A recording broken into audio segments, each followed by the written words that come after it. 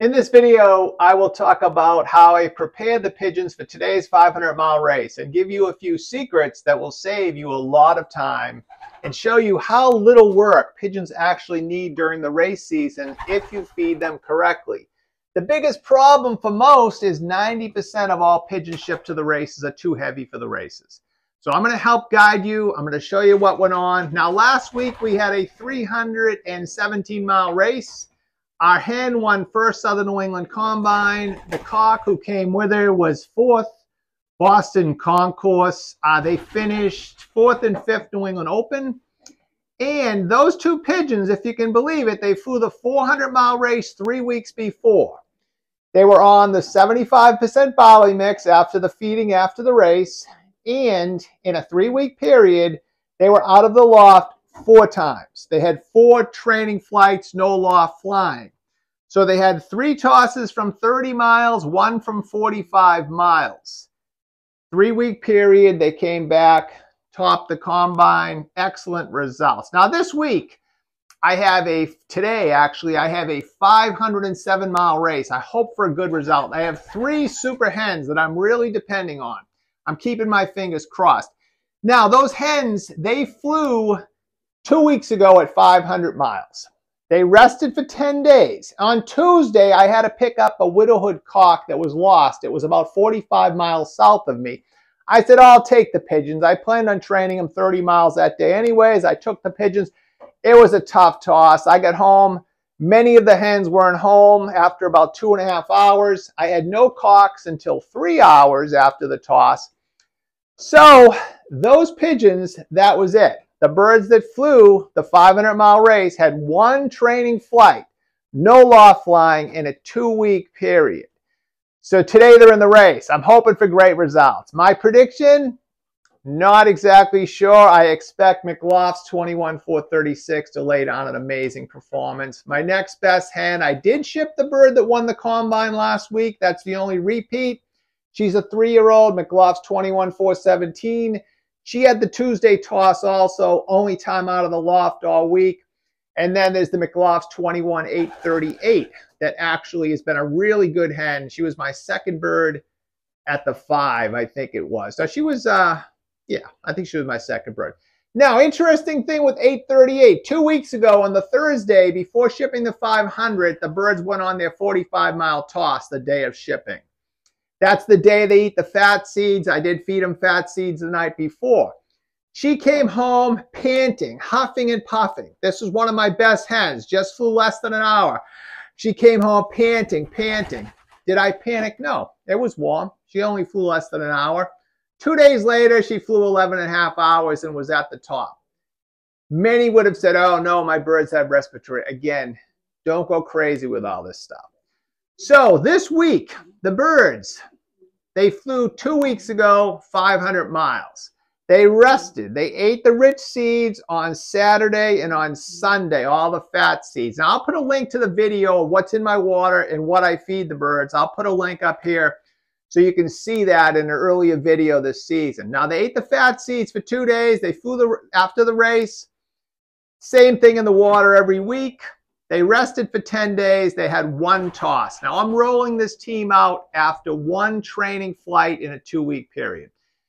My videos help people that don't have a lot of time. If you're a champion flyer and you want to reduce the amount of effort and still have super results, follow some of these systems. Now, as many of you know, no medications. I never treat the birds with antibiotics.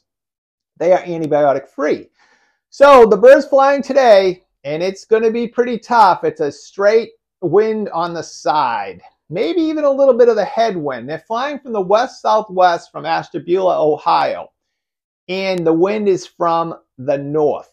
So we'll see what happens. I expect it could be 12 hours. Hopefully I'll have a superstar at 11.5. I do expect the McLaugh's 21-436 to lay down a tremendous performance today. So let's see what happens. Now today they'll eat all the rich seeds they want. They'll rest for 10 days, and then I'll get them ready for the 600-mile race. The next couple days after the race, they'll get the apple cider vinegar, but I've showed that in all my videos.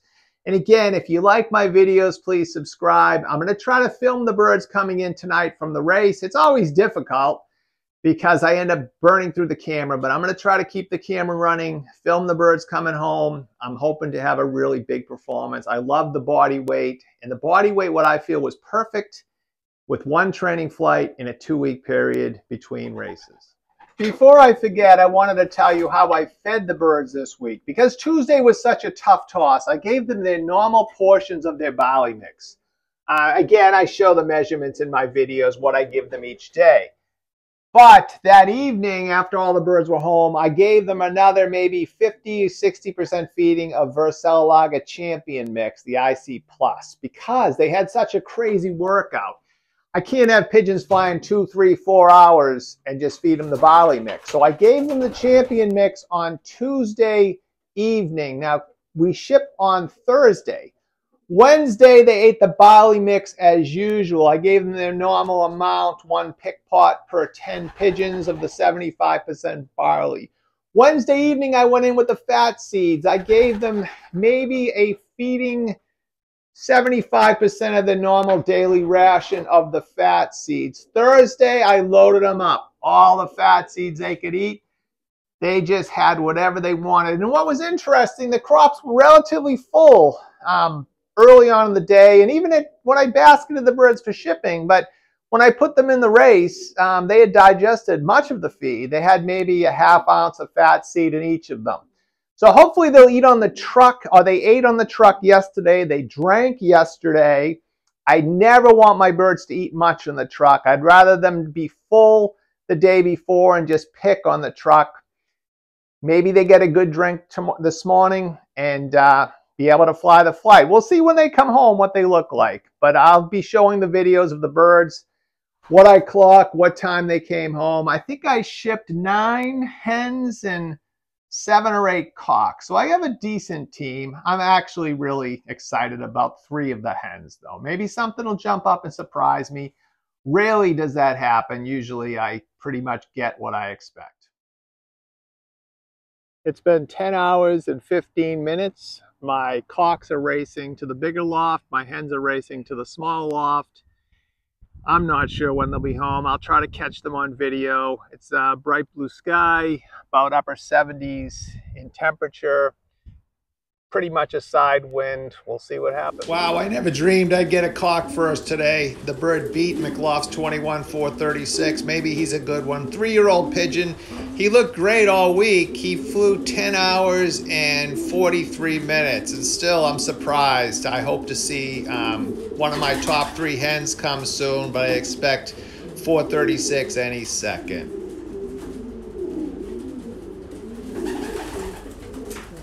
Come on, come on, come on, come on. That's McLaugh's 21-417. Boy, what is that? 11 hours and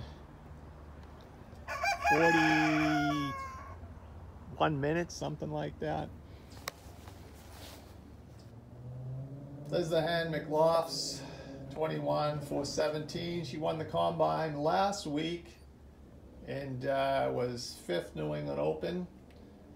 And she didn't eat or drink. She went to the minerals. She just got home a couple minutes ago, a minute ago. This is my first cock today. This is McLaugh's 21-381 pencil cock. Again, looks pretty good. He looked good from when he came home. He flew like 10 hours and 43 minutes. The hen was almost an hour later. Amazing. Not sure if there's a lot of birds around or what kind of day we're dealing with. Bird just dove from behind the loft. Come on, come on, come on, come on, come on. Come on, come on, come on, come on. Come on, come on. Come on, come on, come on. Come on. Come on, come on, come on, come on. Another hen. Nearly 12 hours. 11 hours, 55 minutes. Come on, come on, come on, come on. Come on, come on, come on, come on. McLaugh's 22-838.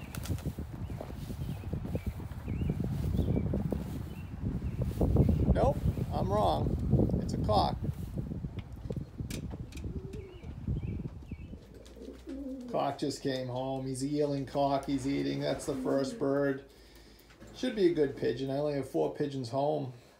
It's right now, it's been 12 hours and 40 minutes since liberation. It's about 6:55 at night. They were up at 6:15 this morning. This is the first bird. He's cooing and looking good. He's going to get ready for the 600 in a couple weeks. Come on, come on, come on, come on, come on. Come on, come on, come on, come on. Come on. Let's go see who that is. I hope it's 838. McLaugh's 22, 838. She likes to run in the cock loft.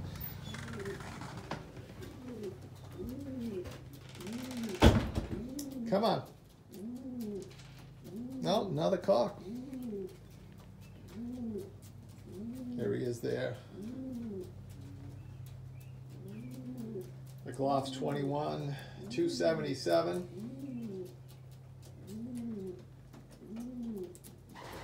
And he just flew 13 hours. 2 weeks ago, he came in at like 8:07. He flew close to, I think it was 14 hours. He's drinking now. I have my normal mix in there. The honey, the Roni, some vitamins and electrolytes, and the new biotic, the oregano and cinnamon. Just like a recovery mix. Very light. It's not a concentrated mix. Very light, and but they recover nice on it. Kind of like a pigeon Gatorade. There's the first cock up there. Calling and calling. He looks good. Considering he flew, I'll put the lights on. We'll see. I'll put the results at the end of the video. Hopefully he's right near the top. Come on, come on. Come on, come on, come on, come on, come on. My 6 pigeon. Good little chocolate hen. I really like her. 2-year-old. 1205. She's going in the cock loft. I don't really care where they trap. Maybe she'll go over to the hens. She was bred there at the end of last old bird season. So they still like to run in there if it's open. Usually it's closed. And we'll see what happens. But that was my 6th bird. I shipped 15. And hopefully I get the rest of them back. I'm missing 2 of my favorites, which is disappointing. And as you can see, my brother never mows the lawn. But today is his birthday, June 15th, 2024. And I live about 10 minutes from the lofts, and as many of you know, I'm moving to Florida. I'll be leaving in July and going to set up some pigeons down there, and my brother's going to keep some pigeons up here. I raised the cock celibate, I raised the hen celibate. As you can see, the boys, they see a hen in the loft, they're all excited. 3 birds that came home from the race. I know there's another one under there calling. That was the first bird there, and she just came home. Looks pretty good. She flew 13 hours and 15 minutes, and in 2 weeks these birds will fly the 600-mile New England Open from Sandusky, Ohio. I fly 608 miles, and they'll rest now for the next 10 days. They won't leave the loft. They'll eat the rich mix today and tomorrow, all day today, all day tomorrow, then back onto the barley mix, and then 2 training tosses, and then back to the 600-mile race. I'll load them up with fat seeds, probably for 2 days for the 600, and but they'll only have 2 flights now between today and the 600-mile race, and hopefully we'll have a big performance in the 600. It's very exciting to get birds on the day. Usually they'd be coming in about this time. And there's the hen that just came home. And we'll see. We'll keep our fingers crossed that I still had a good result, at least with him.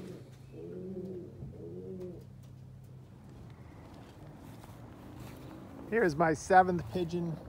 coming up on 13 hours and 45 minutes. Come on, come on, come on, come on.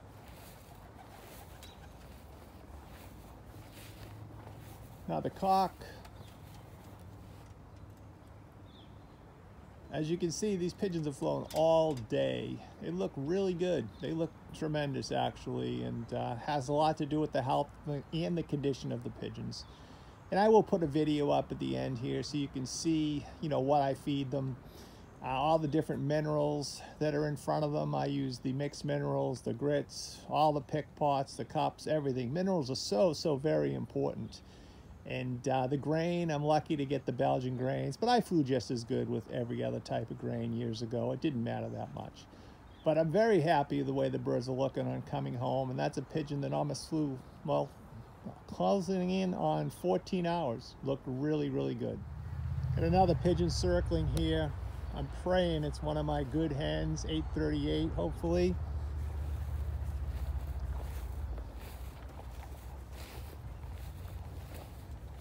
I'm missing 2 super hens.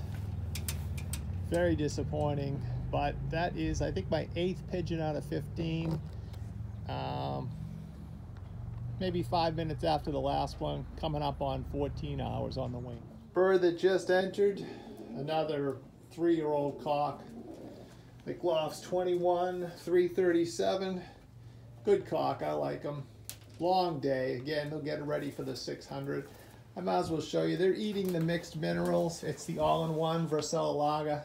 They tend to go to that before they go to the feed, which is funny. The minerals are more important for recovery than the feed, although they need the feed. They need the fats, they need the proteins. The most important meal after a big workout is the first meal. Put the rich seeds in the feeder, all they want. They've got energy from Vercellaga.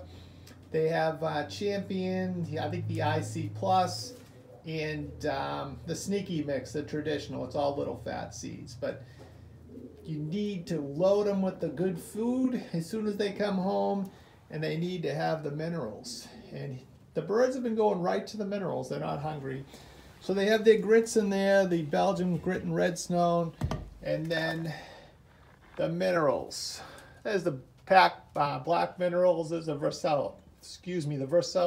Vercellaga, brown pick pots, the pick stones of pick pots, and that's the natural vitamin mineral. The pink mineral is a magnesium block. My brother takes care of the minerals. There's a bird that just flew nearly 14 hours. Not too bad. Come on, come on, come on, come on. Come on, come on, come on, come on. 14 hours, 18 minutes. Come on.